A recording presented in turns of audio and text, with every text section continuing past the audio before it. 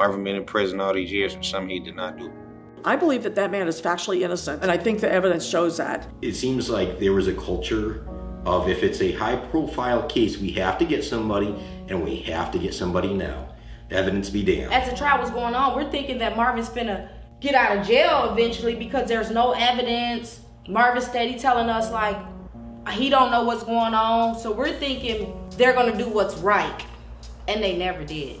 Marvin is yet another unfortunate young African-American man who was hemmed up by this system for something he didn't do.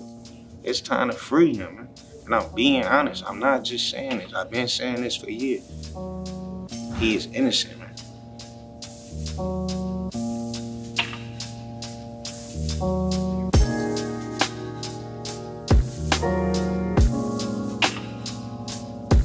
In 2004, 16-year-old Marvin Haynes was charged with the murder of 55-year-old Randy Shear.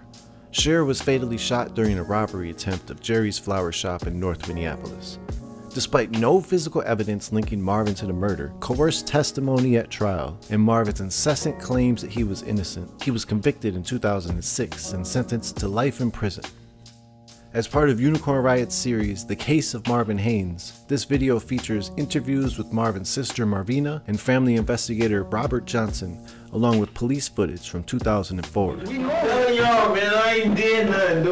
We visited Faribault Prison, where we heard from Isaiah Harper, who was Marvin's cousin and was a key state witness against Marvin. He shared with us how the Minneapolis police threatened and coerced him to lie on the stand during Marvin's trial.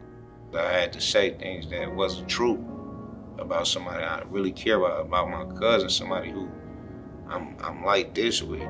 We also heard from former Minneapolis police officer Saarela and the founder of Communities United Against Police Brutality, Michelle Gross.